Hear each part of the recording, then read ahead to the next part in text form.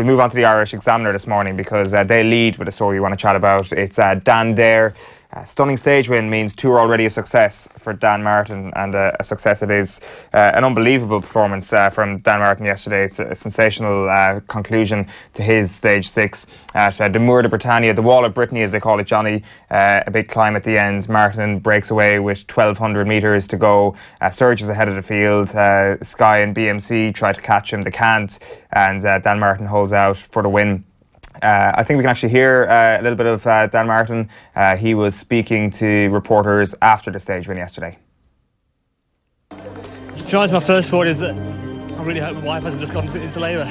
You know, it's a great feeling to actually get a win again. So many second places at the tour since the last one, and Also, I was a bit nervous because of the headwind. I didn't think it was going to happen, you know, but then the race went so hard at the first part of the climb that I saw everybody's on the limit and there's no teammates left, so why not have a try?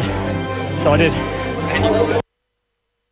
Yeah, Dan Martin there speaking after winning the stage. It's his second time winning a stage at the Tour de France, and he's come close a couple of other times. Like he finished 6th overall last year. He came 2nd on the Planche de Belfi last year, which was kind of one of those amazing stages where he came so close to winning that exact stage, and like coming 6th overall. He was really in the picture for the entire thing last year, chasing down Chris Froome, but it didn't happen for him. Then 2016, you had another 2nd place and a 2nd place as well on the stage in 2015. So a couple of runners up spots over the last couple of years. This was coming, and it was an impressive feat.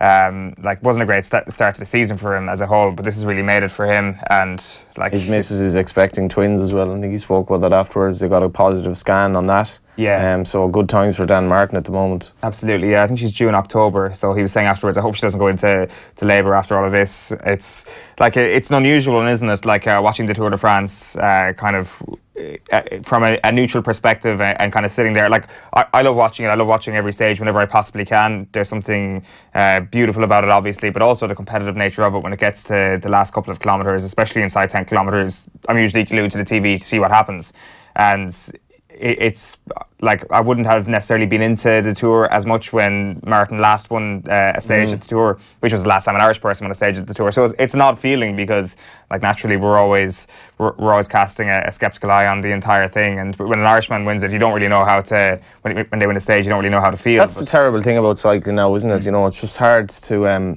I guess just with so much confidence, I would have virtually no interest in cycling for a lot for that reason, because I don't know what to believe anymore, you know. And I would say there are probably issues in football that people, you know, aren't aware of as well, and we don't think about that, and you know, it's not fair on cyclists. But yeah, I'd just be very sceptical. It's just so extreme that, you know. Like in general, like I mean, it's not like nothing to do with Dan Martin or anything. It's just absolutely like once you're casting a sceptical eye in a sport in general, absolutely, you know, it's just a strange sensation. It's like me trying to tell people about horse racing that it's not corrupt. Like, and you know, I might be telling people till they're blue in the face, but I'm not going to be able to convince some people that racing isn't, you know, entirely free of a bit of skullduggery, like which it obviously isn't, but it's a bit like that. It's just kind of some people the amount of taxi drivers who tell me Irish racing is corrupt, like, you know, I'd never bet that, and I'm like, well, sure, I'm not going to convince you otherwise in the course of this cab ride, but I guess cycling's in a place that it's going to be hard to convince people. Well, that's the thing. That's the thing. It's and I'm by no means suggesting Dan Martin did anything, you know. No, of course not. But I think for the journeyman cyclist to win a stage must be terrific. Yeah, like I think for Dan Martin, I think he's like a good bit above a journeyman cyclist, but like he will be a contender. He obviously had a very bad start to this tour. Obviously had a brilliant tour last year with Team UAE at the moment, and like all his teammates were just delighted for him. He's clearly their team leader and all that sort of stuff. So it's going to be interesting to see how he performs once he comes into the mountains. Like he said, he was like running on adrenaline really yesterday, the way nobody caught him. He went so early. Like he was 1,200 meters to go, and on that thinking he's gonna die and fade, and he just holds on. Yeah, like it's hard to kind of appreciate it on TV, but there is one camera angle when they're coming up right behind the breakaway, when you can actually see the gradient, and it is steep. It is a steep finish. Like I think he came second on the Wall of Brittany as well a couple of years ago. The last time a stage finished there. So like in fair, like all things considered, it is a remarkable achievement. Like added to Sam Bennett, like it's just a fact that it has been a successful year for Irish cycling, regardless of what your view is. It's becoming very popular in general in Ireland as well in terms of the actual activity. Well, naturally, I guess it's the same with any water sports. It's the same with like we've got plenty of like gradients ourselves in the country. Like even Reardon was doing a piece with him in the Irish Times last month, which we actually want to talk about now, because he was just saying that he was just going up through slopes in and around Ireland, down in Wicklow and stuff, and that was part of his tune-up after the Dauphiné, or maybe before the Dauphiné, before the Tour de France, and that Ireland is actually a good enough place for a GC contender in the Tour de France to actually train. Now, it's not heavy training, but it is training of some sort. You can keep yourself fine-tuned here. So you're right, it's a country conducive to success in the sport. But when it comes to Dan Martin, like naturally you have to apply the same scrutiny of him as you have to of every other cyclist. And the one thing that you could definitely use as a stick to beat him with is just his attitude towards doping. And he's spoken about it before. Paul Kimmage did an interview with him last year in the Sunday Independent, where he had some interesting views on seeing doping firsthand and his relationship with it, and how he was kind of abhorred by teammates even suggesting that they would do anything like that, and how he's very principled and would never ever touch it. And then this year he was asked about Chris Froome last month, and that came up in the paper review on Sunday with Joe Dermot-Gillespie and Paul Kimmage at Ballyliff. And have a look at this.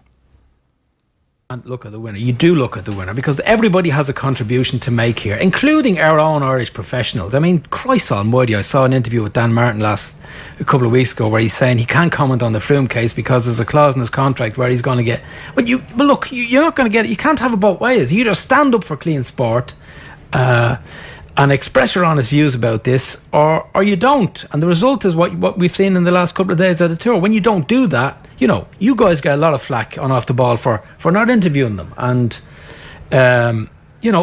it's difficult to interview them and know on what premise you're doing the interview on. Well, absolutely. What are we assuming here? But what you're perfectly entitled to ask them is the state of the game, and to ask them about doping in the sport and where that is now. But if they're going to come back and say, well, actually there's a clause in my contract that says I can't discuss that, well, I'm sorry, tough.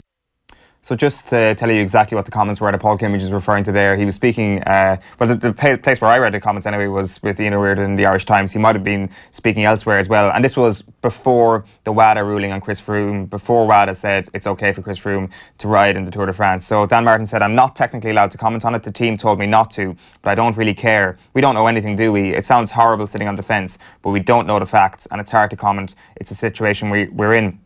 Nobody knows anything, not even his own teammates know anything. It's all kept very hushed, and when we find out the facts, then we can make a comment. But for the time being, either way, it's a mystery as to what seemed to have happened. I don't think it affects my race that much at all, whether he's there or not. I'm just going to focus on what I'm doing, and then if he is there, he's just one more person to beat. So I don't really care is the line that kind of stuck out to me there. I think that's slightly unfair on Dan though as well.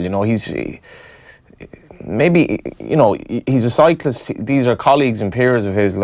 He's not condoning anything there. No, of course he's not. I wouldn't be too harsh on him. And Paul Kimmage has obviously built a strong career around going after cheats and all that.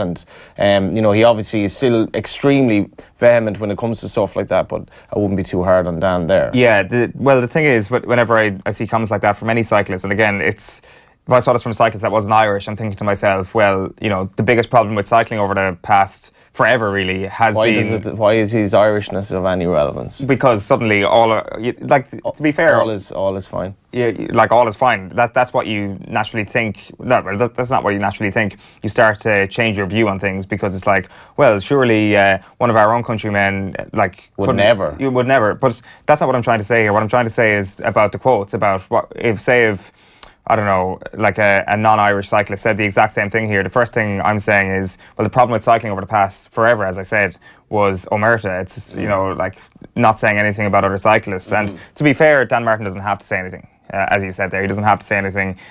He's not the person under question here. It was Chris Froome under question, and he doesn't have to kind of comment on it. But ultimately, that is the reason why cycling was in a hole and dug itself deeper into the hole, was because nobody was willing to speak out about it. But, if you're in Dan Martin's position, what do you do? Just to just to kind of finish up on this point, the Paul Kimmage piece from last year, as I mentioned, Paul Kimmage talks about joining a new team in 2008 or up until 2008. So Martin talks about finishing second overall at the Val d'Aosta in Italy.